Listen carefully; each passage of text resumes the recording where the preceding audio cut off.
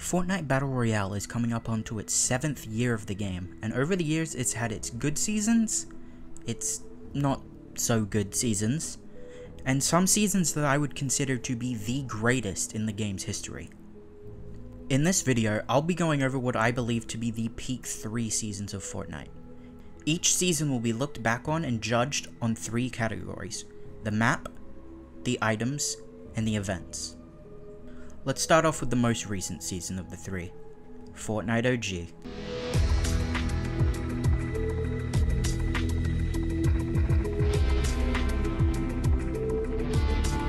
Going back to Chapter 1 was a thing the entire Fortnite community thought to be impossible, but thanks to some time-traveling shenanigans, we were back.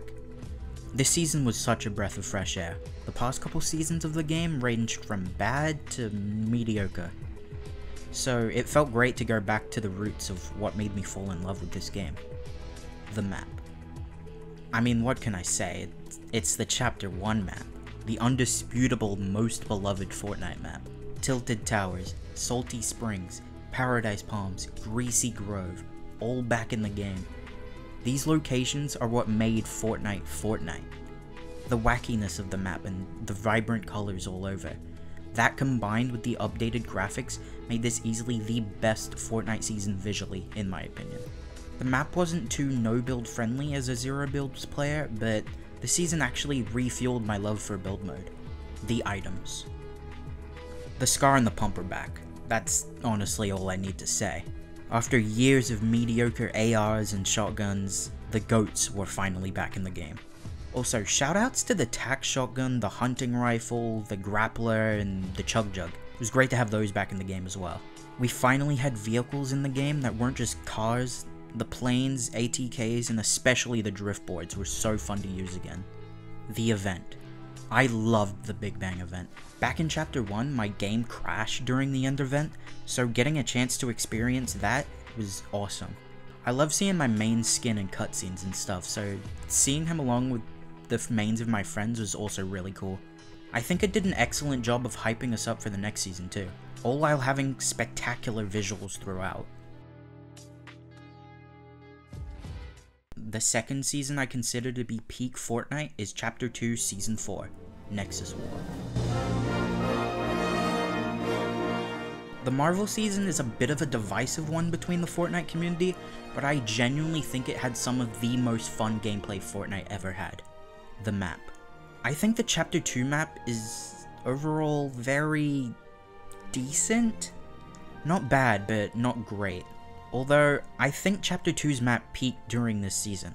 Doom's Domain was a cooler version of Pleasant Park, and I liked the little Marvel character landmarks that appeared throughout the season, but there was a clear standout when it came to POIs this season. An entire new biome spawned a couple weeks into the season, with one of the best POIs we've ever had in Fortnite along with it. Stark Industries. This place was always the most populated spot on the map, giving us those old Tilted Towers early game vibes that we were missing. Upstate New York just kinda looked really nice too. This POI also brought one of the coolest boss mythics we've ever had, which brings us to the items. There's a lot, so I'm only gonna list the coolest ones. Okay, deep breath. Iron Man Mythics, Doctor Doom Mythic, Silver Surfer Mythic, She-Hulk Mythic, Thor Mythic, Wolverine Mythic, Venom Mythic, and Midas Flopper? To this day, I still believe superpower mythics like these and the ones we have in the current season are some of the most fun items added to the loot pool. The events. Midas's Revenge is still the best Fortnitemares event, and don't even try to tell me otherwise. We got so much new stuff in this update. Witch brooms, the candies, and a whole new mechanic with the shadow creatures. Also, my main was added this Fortnitemares. Look, there he is, hi punk. But that's not all for events this season, we still have a whole ass live event to talk about. Beware. I hunger. I thought this event was really cool. Flying the battle bus, finally seeing Galactus, and having a crazy ending where we finally see Agent Jones in the cinematic. There's one more season I want to talk about, my personal favorite season actually. But before that, I want to give some honorable mentions to other seasons that I think were really good too. Chapter 2 Season 7, Chapter 1 Season 8, and also 9. and Chapter 3 Season 1. But my favorite season in Fortnite has to be Chapter 4 Season 1. I think this season was Chapter 4's peak.